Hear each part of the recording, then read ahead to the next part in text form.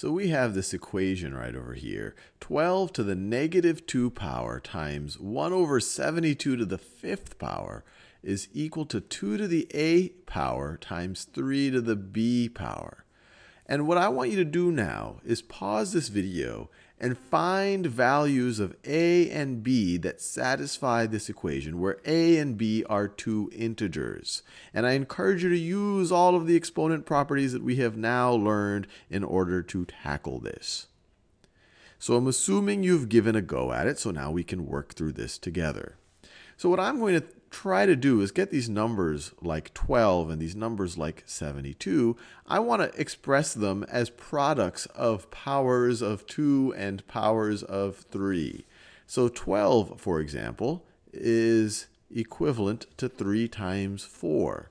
So I could write this as 3 times 4, and all of that is going to be raised to the negative 2 power. Now, why am I interested in 3 times 4? Well, 3 is clearly a power of 3, and 4 is clearly a power of 2. This is 2 squared, and we're actually going to write it as 2 squared in a second.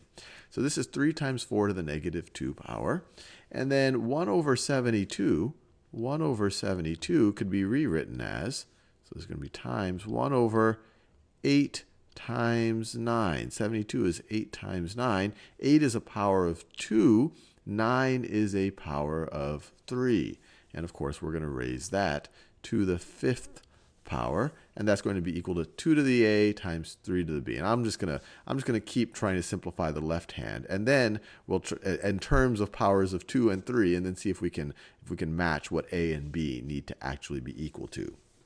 So let's look at this right over here. So this, if we have the product of two numbers raised to an exponent, we know from our exponent properties that this is going to be each of those numbers raised to the exponent, the product of that, or the product of each of those numbers raised to that exponent. So it's going to be 3 to the negative 2 times 4 to the negative 2 power, times 4 to the negative 2 power.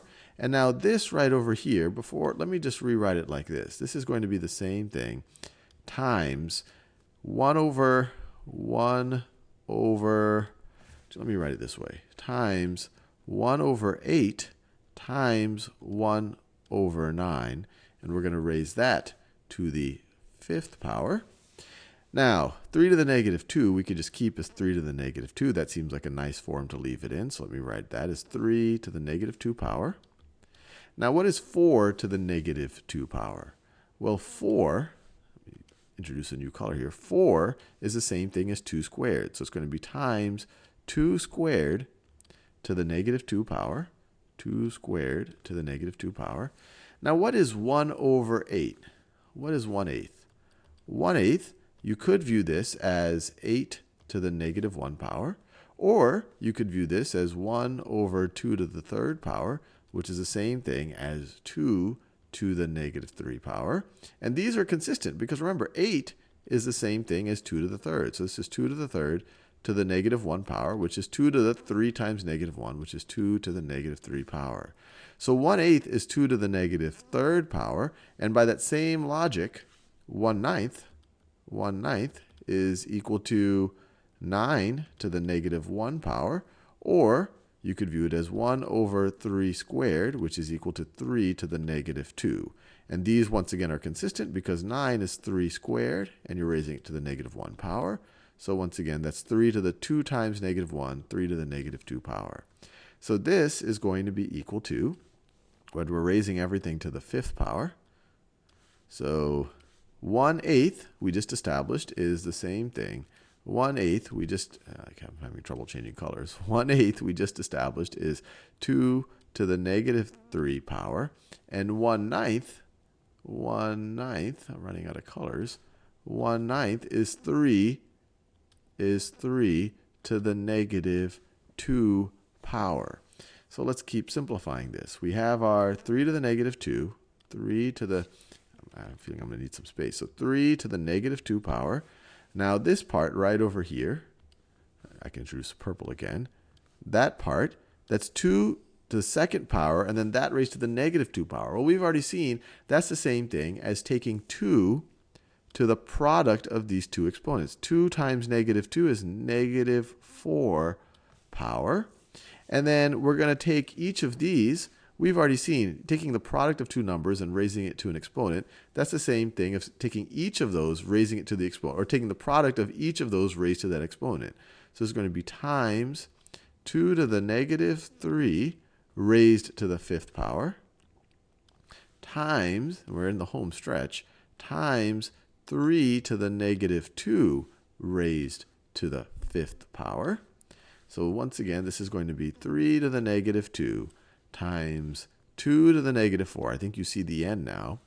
And now what is this? 2 to the negative 3 to the 5th, and then that raised to the 5th. Well, we multiply these two exponents. That's going to be 2 to the negative 15 times 2 to the negative 15th power.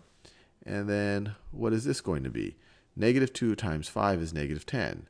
So this is going to be 3 to the negative 10th, 3 to the negative 10th power. And so what's this going to be equal to?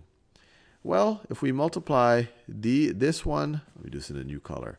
If we multiply 3 to the negative 2 times 3 to the negative 10, we have the same base. We would add the exponents.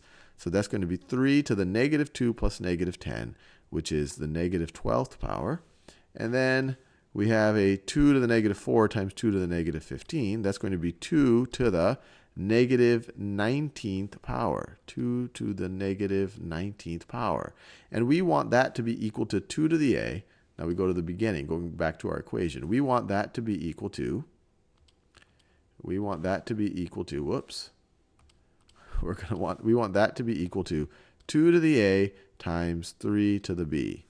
Well, we have 2 to the negative 19 power, so let's let a equal to negative 19. A equals negative 19. And we have 3 to the negative 12, so let's set b is equal to negative 12. And we are done. So all we did, this was just an aggressive application of pretty much all of the exponent properties that we actually know. And it's actually kind of a satisfying problem.